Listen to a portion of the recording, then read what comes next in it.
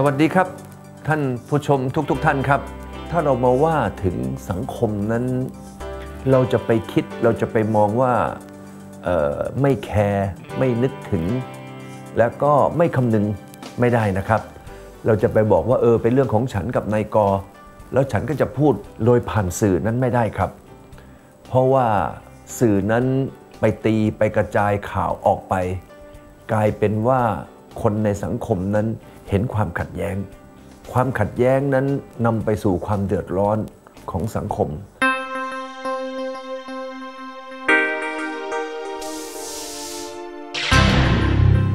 ทุกท่านเชื่อไหมครับว่าในช่วง10 ปีที่ผ่านมานั้นสังคมไทยถือว่ามีความแตกแยกมากที่สุดในประวัติศาสตร์ของไทยเลยทีเดียวถ้าเราไปดูนะครับว่าตั้งแต่สมัยมีกรุงสุโขทัยเป็นต้นมานั้นความแตกแยกของคนไทยนั้นถือว่าในยุคนี้ปัจจุบันนี้มากที่สุดทำให้คนไทยสามารถทำร้ายคนไทยทำให้สังคมไทยเกิดแบ่งพรรคแบ่งพวกแบ่งฝ่ายนั่นนะครับคือเสถียรภาพที่ไม่มั่นคงที่ทำให้ประเทศไทยนั้นมีปัญหาในมุมมองในภาพลักษณ์ต่อทั่วโลกถ้าเราไปดูประเทศไม่ว่าจะเป็นจีนที่ไม่ไกลจากบ้านเราหรือสิงคโปร์หรือเวียดนามเราเอาเห็นง่ายๆนะครับว่าเราเคยเห็นข่าวไหมครับว่าผู้นำของเขาขัดแย้งกับผู้นำคนนั้นหรือคนนี้แล้วไม่เคยเห็นเลยเมื่อภาพลักษณ์มันมั่นคงเพราะผู้นำเขามีปัญหาอะไรต่อกันก็แล้วแต่เขาจะเป็นประตูคุยกันสามารถที่จะแก้ไขสรุปปัญหากันการที่มาพูดจาอะไรก็แล้วแต่ผ่านสื่อนั้น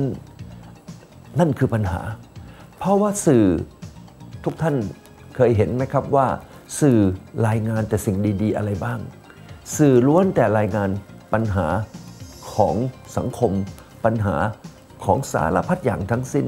อะไรก็แล้วแต่ที่เป็นปัญหาของผู้นำถ้าเกิดว่ามีปัญหากันผ่านสื่อผมเชื่อเลยครับว่าสื่อนั้นจะขยายความและก็สร้างปัญหาให้กับสังคมไม่ใช่สื่อไม่ดีแต่ด้วยเพราะเราเป็นคนให้ข่าวสื่อนั่นเองฉะนั้นผู้นำนั้นต้องรอบคอบผู้นำนั้นต้องมีสติครับวันนี้ถ้าเกิดว่าเราเอาปัญหาส่วนตัวนั้นมาขยายสู่สังคมถือว่าไม่คุ้มวันนี้เราคงเห็นนะครับว่าการเป็นผู้นำนั้นจะต้องมีวุฒิภาวะของเป็นผู้นำไม่ใช้อารมณ์ไม่ใช้สิ่งที่เรียกว่าความขัดแย้งนั้นมาสร้างปัญหาให้กับสังคมฉะนั้นก็สรุปง่ายๆแหละครับว่าสังคมไทยมีปัญหาวันนี้ส่วนหนึ่งนั้นมาจากผู้นำของเราที่มีปัญหาไม่ปิดประตูคุยกันไม่ยกสายคุยกันไม่เคลียร์ปัญหาของตัวเองให้จบแต่ไปพูดผ่านสื่อนั่นเอง